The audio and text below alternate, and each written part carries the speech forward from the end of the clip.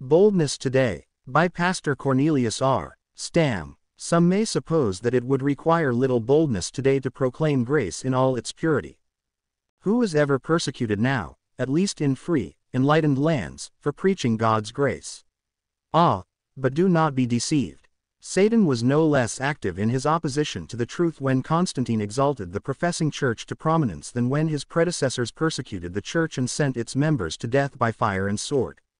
Indeed, the devil was doubtless more successful in Constantine's day than he had been when persecution raged. Does any believer in the Word of God suppose that Satan has relented in his opposition to the truth today, just because men, at least in this land, are not burned at the stake or thrown to the lions? Do not be misled. Satan's enmity against God and against His Word continues undiminished. His hatred of the gospel of the grace of God is as bitter, and his opposition to it as determined as it ever was.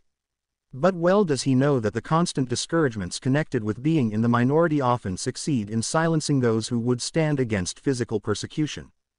Today Satan uses the new evangelicalism with its highly organized, highly financed campaigns, and its woeful lack of doctrinal and dispensational teaching of the Word, to neutralize the saints. Multitudes are attracted to these neo-evangelical extravaganzas, at which the participants are for the most part performers, and those who stand for the truth often feel very small as compared to the vast unthinking majority. But let us never forget that God uses things that are not to accomplish His work. See I Cor. 1, 26-29.